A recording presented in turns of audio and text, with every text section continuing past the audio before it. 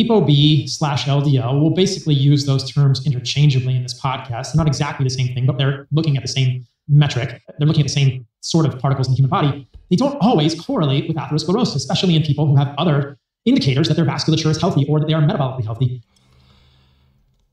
This is just fucking stupid. You can look at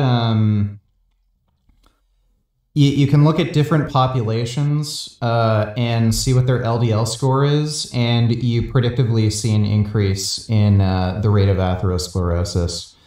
I think once you get to over 150 milligrams of LDL per deciliter, you see like a 64% rate in people who have atherosclerosis. And over half of those people also have atherosclerosis in multiple arteries. So it's not just in their heart. You'll see it like all over their body. In humans that are metabolically healthy by fasting insulin or by HDL to triglyceride ratio or by CAC scores, which is a coronary artery calcium score of 0. So CAC scores are mostly bullshit. You typically only see calcification at the later stages of the disease. So CAC scores don't really tell you much. People can have very, very blocked arteries and have a coronary calcium index of 0. It's just that the plaque hasn't calcified. So I don't know why he'd care about CAC scores. They don't really tell you much. And on top of this, he's giving people this idea that, oh, well, people who are like metabolically healthy, they don't get atherosclerosis. That's bullshit. You see atherosclerosis in otherwise healthy populations, people, no diabetes, normal body weight, non-smokers, all that shit. And you see atherosclerosis in children. So you can even see it in fucking babies. So if the mother has a very high LDL score, their babies will also have plaque in their arteries. So if atherosclerosis only presents in people that have metabolic dysfunction, they have diabetes or something, please explain to me how fucking children get it that are normal body weight, like physically active, eat well for the most part. It's just horseshit. Oh, we don't see any real consistent sort of relationship between LDL levels and incident cardiovascular disease. Yes, so you do. ApoB/LDL are... That's a complete and utter lie. You absolutely do. He's full of shit. Causing atherosclerosis. Why does this correlation, why does this association break down in people that are metabolically healthy? And this has been my concern. This has been my problem. My sort of pushback to the mainstream ApoB lipid thinking for many years now, that it must be taken in context. I mean, years ago when I was on Joe Rogan's podcast, I showed him a graph of the Framingham study, and I said, look at it, what happens to the relationship between LDL cholesterol and cardiovascular disease if you stratify people in Framingham by HDL, which is just a proxy marker for some degree of metabolic health. It's not perfect. The relationship completely changed.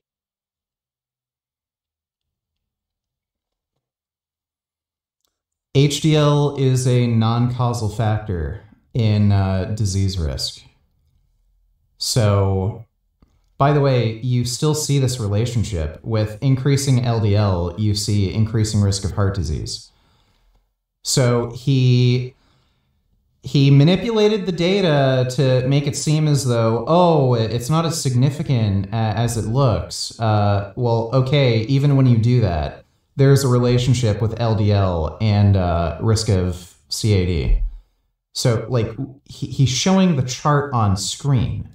Changes in people that have high HDL. That's a single marker. You enumerated probably 12 markers, right? So if you look at any marker that indicates metabolic health, you will see the relationship. Yeah, so, like, again, we know HDL is non-causal. People who have a lower body fat percentage usually have higher HDL scores. And typically HDL is also going to be affected by your total cholesterol score. So if your total cholesterol goes up, your HDL also goes up. But we know it's non-causal. You can look at Mendelian randomization studies. People with low HDL genetically don't have increased risk of heart disease. HDL is very, very much genetically determined. They've also done drug trials. They've created medications specifically for increasing HDL. And again, they do nothing. Between LDL and cardiovascular disease, either massively attenuated or completely fall away. So what is going on here? How can LDL be causing atherosclerosis? And I think it's just, we get into this idea of semantics, and I don't think we need to go too far down this rabbit hole, but that's the question that we're really asking overall. That's the question I was trying to ask Derek on his podcast. And that's the question that I think has been glossed over repeatedly by mainstream medicine. And I think this is because... No, you're a lying idiot and nobody takes you seriously, and it is mathematically impossible for LDL or ApoB to not be causally related to heart disease. You can look at meta-analyses on this topic. Any method of LDL lowering reduces your risk of heart disease. That can be from dietary interventions, that can be from drug interventions, that could be to genetic predispositions. So if you just genetically have lower cholesterol, you're going to have lower risk of heart disease. And the efficacy of the efficacy of heart disease prevention is based on the extent of LDL lowering. And this is across all research and all methods of LDL lowering. It could be from dietary intervention, it can be from weight loss, it can be from statins, it can be from PCSK9 inhibitors, and it can be from, again, genetic differences between people. Your risk of heart disease is based on the extent in which you can lower your absolute magnitude of exposure to LDL. Again, it is mathematically impossible for LDL to not be causally related to heart disease just due to that fact. So you're completely full of shit. Of these Mendelian randomization relationships between LDL and cardiovascular disease. And this is why I really wanted to go on Derek's podcast. Now, he brought up a bunch of stuff that he didn't tell me we were going to discuss, and this is why we're having this podcast with you and I, kind of filling the gaps there. But if you look at the high end of a Mendelian randomization, which is a type of study that looks at genetic polymorphisms that lead to, in this case, higher levels of LDL, and genetic polymorphisms that lead to lower levels of LDL, is there a relationship between LDL level and cardiovascular disease? And indeed, yes, there is. There is, if you look at some of these studies. Now, the problem that I had with this, and this is what I told Derek on the high end, was that, hey, the people at the high end of Mendelian randomization, those are people with something called familial hypercholesterolemia, which is technically a... Here we go. So he's saying LDL doesn't play a risk in heart disease, but, I guess if you have high enough LDL, it plays a role in heart disease. Yeah, that makes sense. Secondly, you can look at cholesterol lowering trials, can be, again, with any drug or any dietary intervention. The success of the intervention is based on the extent in which they can lower LDL. So again, if you're going to claim it's not causal, then please explain these findings. You can't. You're just a liar. You're full of shit. Secondly, these Mendelian randomization studies also look at people with low LDL. So again, why are the people with low LDL protected and the people with higher LDL not protected? They have increased risk of disease. Even people at normal levels of LDL have higher rates of disease than people who have genetically lower cholesterol. Again, he can't explain this, so he's just gaslighting and lying to everybody. A quote phenotype, but it's really a genetic thing. This has always been distasteful to me. And as I mentioned on the podcast with Derek, this is what I wanted to go on and educate him about. People with especially monogenic familial hypercholesterolemia, which means familial hypercholesterolemia caused by one single gene mutation, have very clear changes in the way that their immune cells function. The propensity of the macrophages to take up LDL in the vessel wall is much higher. Yes, because they have more LDL, you fucking idiot. So people with familial hypercholesterolemia don't just have high LDL. They have an immune system that wants to gobble it up and form plaques more avidly than someone that does. No, that's just total bullshit. They have more permeation of LDL through their endothelium, and you get an immune response from that. Doesn't matter what fucking phenotype you have, your immune system is going to respond. Macrophages are going to attack the LDL, and then they're going to become foam cells and all that shit. Doesn't have it. So it's an inaccurate representation, I think, of what's going on there. And as you mentioned, we can talk about this later in the podcast. We've really seen this play out to some extent. So he ignores the Mendelian randomization studies that look at people with phenotypes with lower LDL. This guy is just a gaslighting dipshit. recently with Dave Feldman's study. I had Dave on the podcast. We talked about the beginning of his recent study with lean mass hyperresponders, which are people who eat low carb, something that I'm not a huge fan of, something that Mike is not a huge fan of. But we know that when you eat low carb in some subset of people, your LDL will go high. When I was strict carnivore, my LDL... Yeah, those are people with very rare genetic mutations. They probably have some kind of dysfunction with their LDL receptor, or their metabolism changes to a greater degree than a normal person. And those lipoprotein molecules end up transporting to a greater extent to get fat to like your muscle cells and shit, and that raises your LDL. That's a weird genetic mutation that not many people have, so I don't know why he's bringing this up. And his LDL, wasn't it in the 300s?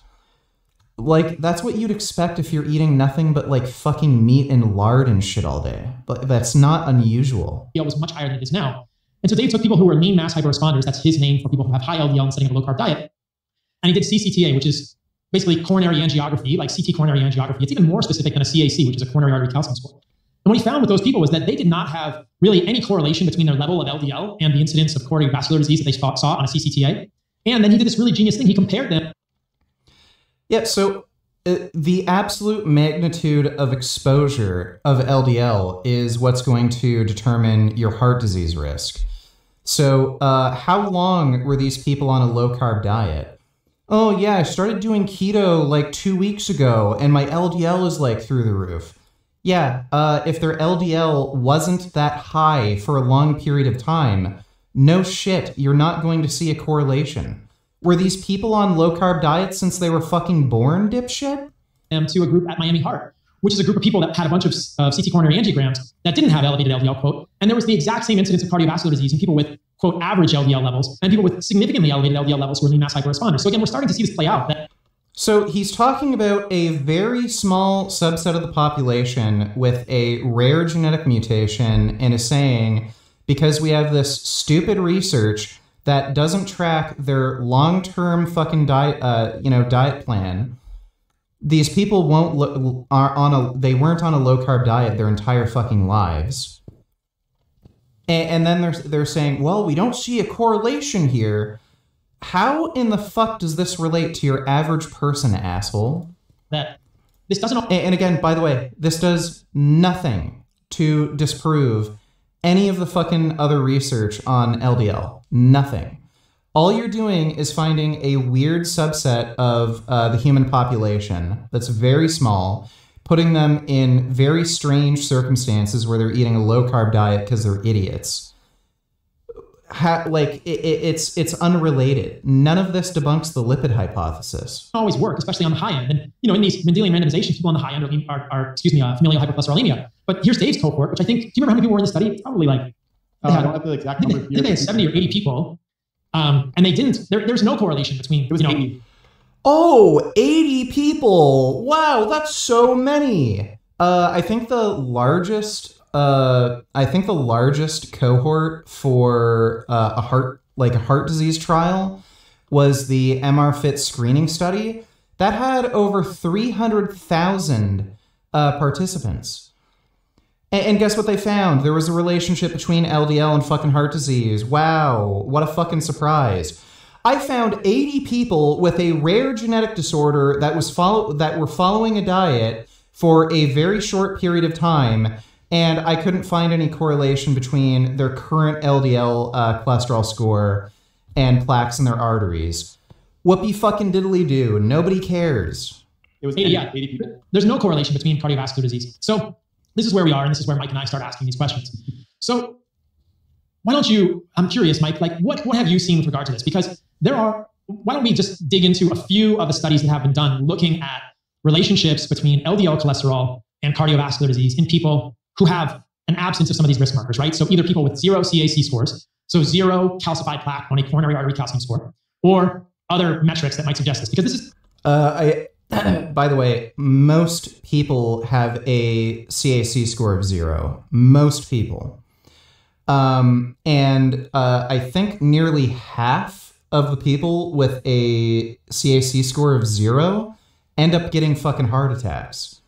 CAC score doesn't mean shit. This is actually pretty interesting data that I think people need to know. So there's quite a few interesting studies here that actually look at this. And so we have one with that was done by Dave Feldman and Matthew Butoff together. And then we also have one looking at familial hypercholesterolemia. By the way, Dave Feldman is a lying cocksucker, if anybody doesn't know who Dave Feldman is. As well. And basically what we see with specifically the Dave Feldman study, they had people with a mean LDL-C. So the average LDL-C was 272 milligrams per deciliter and a max of 591. So something to put into perspective here is this is not total. The impact of carbohydrate restriction induced elevations in low-density lipoprotein cholesterol and progression of coronary atherosclerosis, ketogenic diet trial study.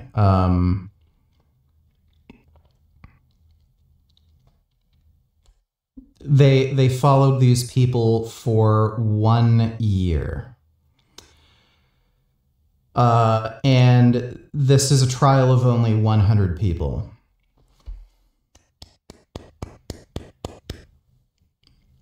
This is their this is their silver bullet. Cholesterol. This is just LDL cholesterol. And in these studies, HDL also tends to be high. So total was significantly higher. And what they see is that there's no relationship in the study between LDL-C elevations and plaque formation. They're not actually seeing. Yeah, heart disease takes decades to fucking develop. You follow these people for 1 single fucking year, and you expect to see massive changes in their in plaque buildup. Like, who the fuck is this? That asshole who did that fucking Oreo cookie study? This guy is a fucking dickhead. Any relationship, and there's an interesting graph where they show, like, you can see the LDL values, you can see the plaque scores, and they're not correlated by any capacity. Some of the highest scores have 0 plaque burden. So that's the first thing with these people, very high LDL-C levels, and we're not seeing the positive or the CAC scores greater than 0, or we're not seeing elevation in plaque burden overall as the CTA or the CAC scores, that's a huge thing to see, because ideally, if you have this, if LDL is directly causative in cardiovascular disease, you would. Okay, these people are just actually fucking deranged.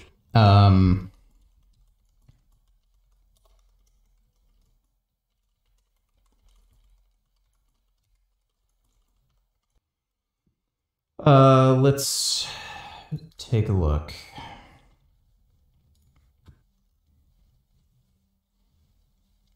Hundred relatively lean individuals adopted a ketogenic diet, subsequently exhibited hypercholesterolemia with LDL-C 2 below 90. This is just poorly written. In association with otherwise good metabolic health markers were enrolled, blah, blah, blah.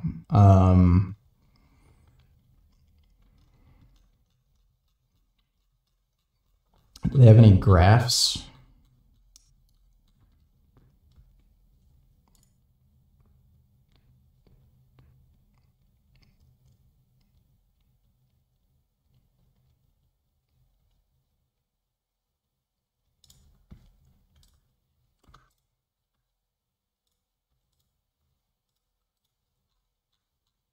Why did Paul say you could see a graph? There's no graphs.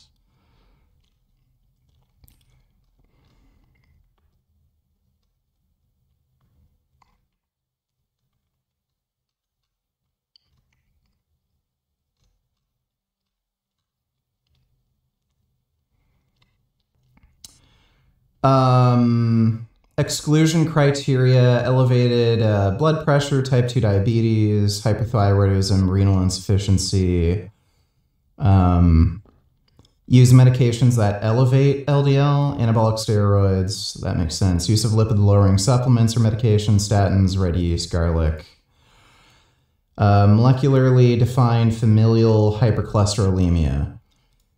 Okay, so basically people who are at higher risk of heart disease because of elevated LDL are restricted from the study, so they selected people who have pretty normal LDL levels.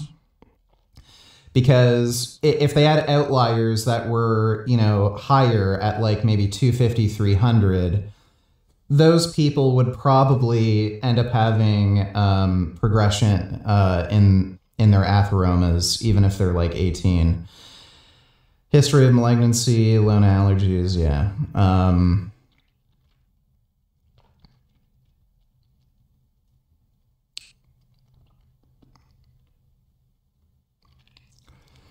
So, this is hilarious.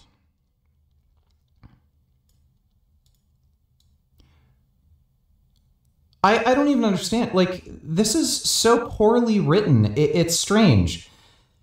This is in the inclusion criteria. LDL-C at or below 190 milligrams per deciliter on most recent laboratory on current diet. How is, like, so they're excluding people who had higher LDL levels. They just arbitrarily decided if anybody had an elevated LDL above 190 from going on this diet, they're excluding them. But then they put this in the inclusion criteria. Why isn't this in the exclusion criteria? That's fucking weird.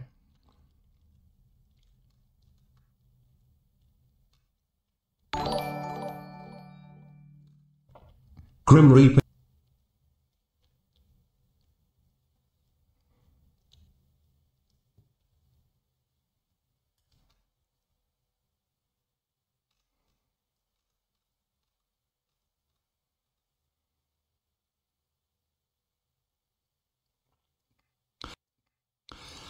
Oh, that's funny. This, they didn't even...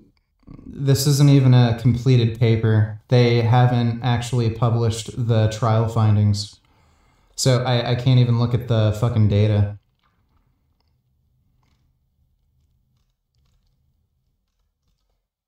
So this is just pure garbage.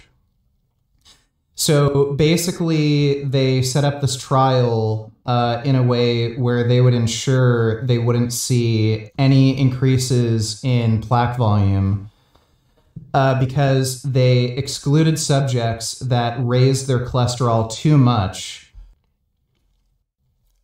So that is fucking retarded.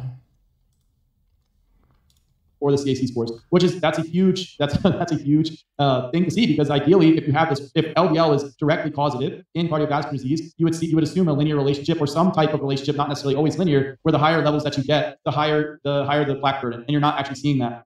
Another study that we have here, it's titled "Absence of Coronary Artery Calcification in Middle-Aged Familial Hypercholesterolemia Patients Without Atherosclerotic Cardiovascular Disease." What they basically show is that about 45% of these people don't actually show cardiovascular a CAC score greater than 0. So they say you're in 5 of 9 included studies. So this n equals 970, so 1,000 people almost were looked. Most people have a CAC score of 0. That providing on-treatment lipids, the pooled on-treatment low-density lipoprotein cholesterol level was 158 milligrams per deciliter. So the people's average LDL-C, while they were on treatment for the high lipids, was 158 milligrams per deciliter. They said among these 9 studies representing these 1,176 asymptomatic heterozygous familial hypercholesterolemia patients, the mean pooled prevalence of CAC equal to... I don't know why they keep making a big deal about CAC scores. Again, most people have a CAC score of 0. 0 was 45%. So basically, you have about 1,176 people that have familial hypercholesterolemia, so they have the genetic condition that leads to high cholesterol. And basically, they had the average LDL-C of 158, which would be considered quite high by modern standards. And their CAC score is 45% of them was 0. So 45... Yes, most people have a CAC score of 0. CAC means nothing. So I don't even know why the fuck they care about CAC scores. Like, what you'd care about is clinical outcomes. So do they have higher risk of fucking heart disease? Do they have more angina? Do they have more heart attacks, strokes? Who the fuck cares about the CAC score? It's not even a good scoring system. People with FH, with familial hypercholesterolemia, and elevated LDL-C levels are not seeing CAC scores greater than 0, and they're middle-aged people. This is not in young familial hypercholesterolemia people. Again, most people have a CAC score of 0. Just because you don't have any calcified plaques, I keep repeating myself, but these people are just fucking assholes. So you have studies like this. Then there's a variety of other studies where basically there's some really interesting ones where they're stratifying people's their LDL values into different categories, and then they're basically seeing that in each category whether LDL-C was 77 milligrams per deciliter or whether. So again, CAC scores again. CAC scores are bullshit. Who the fuck cares about CAC scores? It was 190 milligrams per deciliter. Again, LDL, not total cholesterol. If their CAC scores were 0, they basically had a minimal risk of cardiovascular events, and they weren't really they weren't. A huge percentage. I think it's something like 30% of people, they go on to have heart attacks even though they have a CAC score of 0. So again, they're deliberately avoiding any of the data that actually looks at clinical outcomes. They're just looking at an arbitrary fucking test because that's the only way they can gaslight people into thinking LDL isn't related to heart disease. Weren't really showing increased heart attacks and all this type of stuff even with these high LDL-C levels. So basically what we're seeing here is that the number one most important thing is, do you have plaque burden? And maybe LDL is associated with plaque burden. Well, we know it is, and to some extent, but the association doesn't necessarily mean direct causation. And what happens is... Again, we know there is direct causation. This is because of meta-analyses of randomized trials, prospective cohorts, Mendelian randomization studies, and they all show the lower your LDL, the lower your fucking plaque burden. There's inter-individual differences, but the lower your cholesterol, the lower your fucking plaque burden is going to be. These people are fucking delusional nut jobs. When we start to get into the weeds with these studies, and you really can get into the weeds with these studies, what you see is because LDL is involved in plaque formation, there's going to be associations, but it doesn't necessarily mean that LDL by itself is just the driving factor for plaque formation and cardiovascular disease. Please explain to me why people with the lowest LDL scores below 70 never get fucking plaque buildup. Please explain that to me. It's weird. They'll say, oh, LDL doesn't seem to be causally related with plaque burden. Then please fucking explain to me why people with an LDL below 70 never get fucking plaque buildup, but people above that level do get plaque buildup. And you see increasing percentages of people with fucking plaque burden the higher their fucking LDL is. If it's not causal, fuck you. You're just lying. They're just fucking flat out lying. A variety of other factors that are occurring that are leading to changes and modifications in LDL, which we can talk about. And that's usually driven by metabolic dysfunction and by inflammatory signaling and oxidative stress.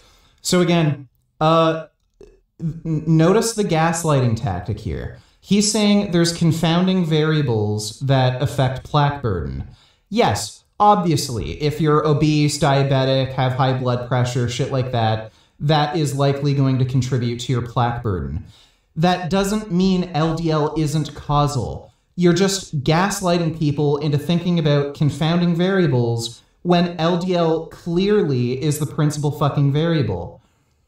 Like again, he's just deliberately lying. That modify LDL particles trigger immune response, and then you start to get plaque formation. And so if we just hyper-focus on these LDL values, and then we like, oh, we need to just smash LDL all the way down, less than 30 milligrams per deciliter with drugs, so we can lower our risk. It's like, I guess... Well, guess what? None of those people have plaque buildup.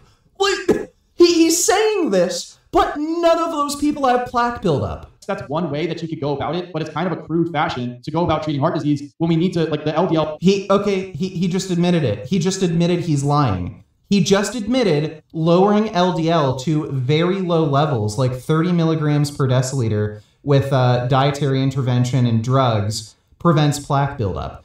He just admitted he's lying. He admitted that LDL is the fucking common denominator here. Itself needs to be modified and have this inflammatory signaling process and all this type of stuff go on to actually have this effect. And if anything, in different animal studies, when you knock out the inflammatory signaling through genetic deletion pathways, or you adjust some of the different receptors and antibodies or things like this. So he's mentioning animal research here. Inflammation seems to be a bigger factor in heart disease. In animals. In humans, we don't have that data. It seems to have a moderate association at best. You actually completely eliminate or vastly eliminate atherosclerosis in these animals, even when they have really high LDL. Gee, tell me, are human beings mice? I didn't realize that we were literally rodents. Maybe this... Am I retarded? But I thought we were a species of ape. Not rat. So what the fuck do I care about rodent research, you lying dickhead? If you look at the human research, inflammation has a moderate effect at best on heart disease progression. And in all likelihood, it really doesn't play much of a role at all, especially considering when you have elevated LDL, that also correlates with elevated levels of inflammation. So again, the common denominator here is LDL. This guy, again, is deliberately trying to gaslight everybody by saying, if we fucking, breed rats to have a weird gene that raises their fucking C-reactive protein or whatever, they have more... I don't care about rats, dipshit. Values, because again, it's the atherosclerosis and cardiovascular disease is kind of like a cake. There's a lot of ingredients that have to go into this to have the effect instead of just... No, there's only one ingredient, only one, LDL. You even admitted it. You admitted it in the fucking video and you're lying. You wouldn't just say, oh, it's just the frosting on the cake that's causing the problem because that's what we see. It's like, no, there's multiple pieces going into making this problem, and we need to understand those pieces all together instead of just really hone in on one, throw all of our eggs in one basket, and then try to smash it down. Yeah, well, guess what, fuckhead?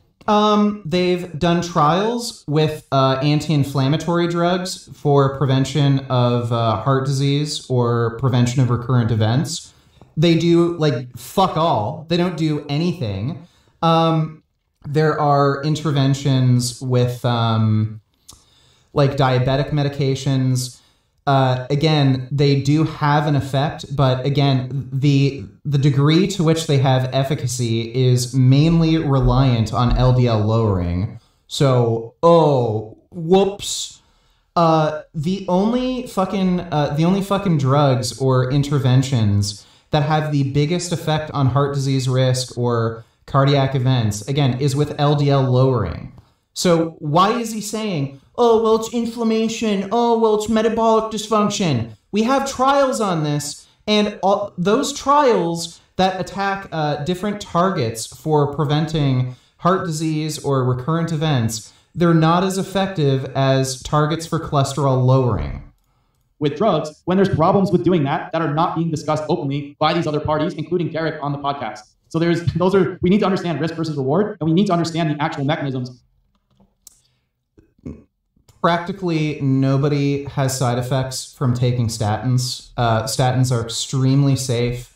You very, very rarely ever see contraindicators where the effects of the drugs are worse than the outcome of having higher LDL.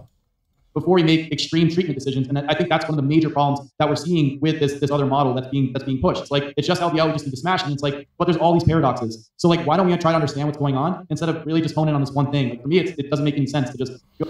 Well, gee, I don't know. Maybe it's because there are smarter people than you that are actual cardiologists and lipidologists who actually know how these fucking diseases work, who've done these fucking trials, who've looked at the data, who are smarter than you, know more than you dumb, retarded fuck, and they've come to the accurate conclusion that LDL is causal in heart disease. This fucking asshole, who isn't even a cardiologist or a lipidologist, is saying, why are all these stupid fucking experts that have spent decades researching this topic, why are they doing this when I don't know anything about anything I'm talking about? They should just be doing something else.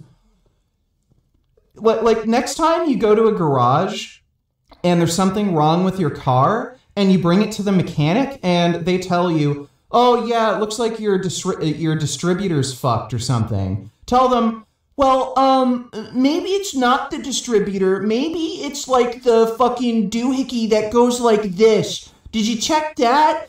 Maybe just do that. No, don't do the thing that you diagnosed. Don't replace the distributor. Look at some other part of the engine, the thing that goes like this, the cam arms. Just replace the cam arms. Are you gonna do that? When you know nothing about fucking cars, you're not a mechanic, and the fucking mechanic who has expertise in this tells you, we diagnosed this, this is the problem, if you replace this part, your car's gonna be fixed. That's exactly what this fucking idiot is doing.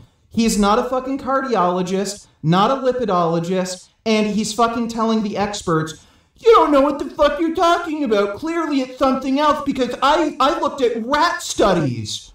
What a shithead. Oh my God, those people irritate the fuck out of me.